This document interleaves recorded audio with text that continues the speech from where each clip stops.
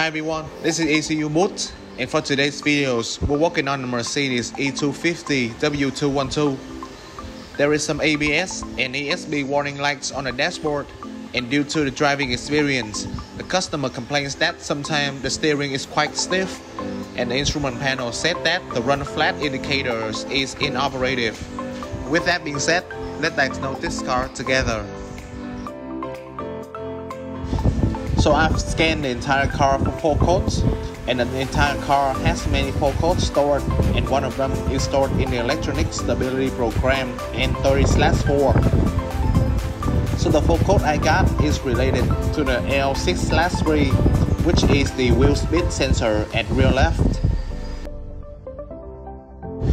So we've done various things in order to fix it, such as removing, cleaning, changing the reluctor ring, and even swapping it with the wheel speed sensor at rear right, but the problem still maintained at the rear left wheel.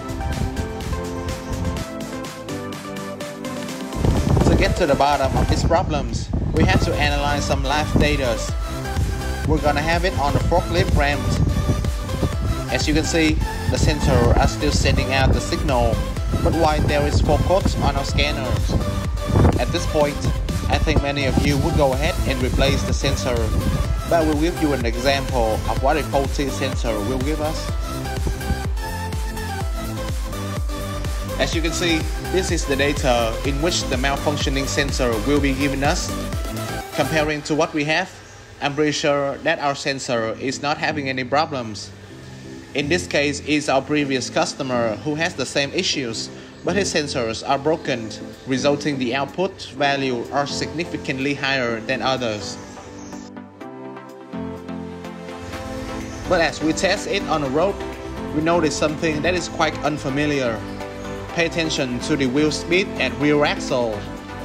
As we press the gas pedal, the deviation between the two is increased, and the more we accelerate, the larger the difference it is.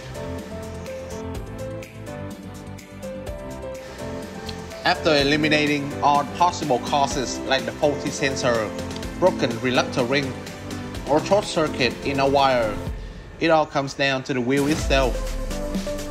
Having checked the maintenance history, we found that the rear left tires has been replaced to a new one, and the customer said that the problem started to appear after the replacement.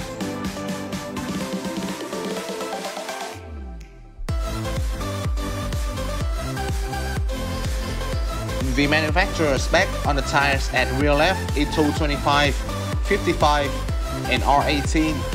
For your information, the 225 indicates normal section width of the tires in millimeters. 55 indicates its aspect ratios, a comparison of the tire section height with its section width. 55 indicates the height is 55% of its width. R indicates radial ply constructions, and 18 is the nominal diameters of the wheel rim, like 18 inches. And with that being said, I'm going to show you the spec of a stock wheel. It's 245, 40, and R18. So the rear right wheel is smaller than the rear left, resulting the fluctuations in speed between them. The ESP recognizes this problem and therefore triggers the warning lights on the dashboard. Now, we're going to replace it with a homologous one and take a test run to see whether our problem is disappeared.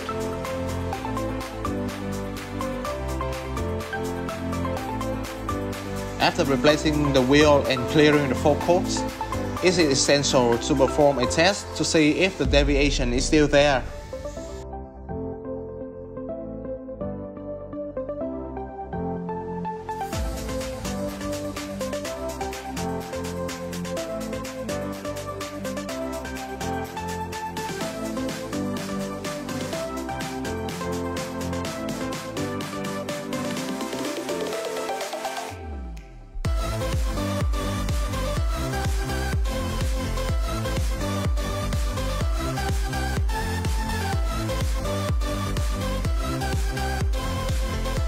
As you can see, the speed in four wheels is evenly with each other.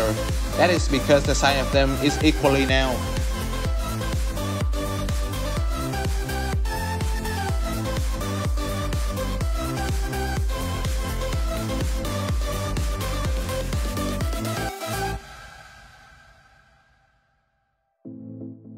So we're taking a road test, and as you can see, there's no warning lights on the dashboard anymore and the car is back to normal.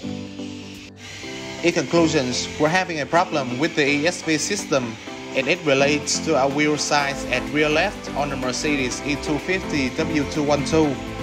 After diagnosing and replacing the tire, we no longer have any DTC on our scanners, and everything is back to where it should be. If you have any questions, feel free to contact us and we will help you as much as we can. Till then, we really hope you enjoyed today's videos. Thanks for watching and see you next time.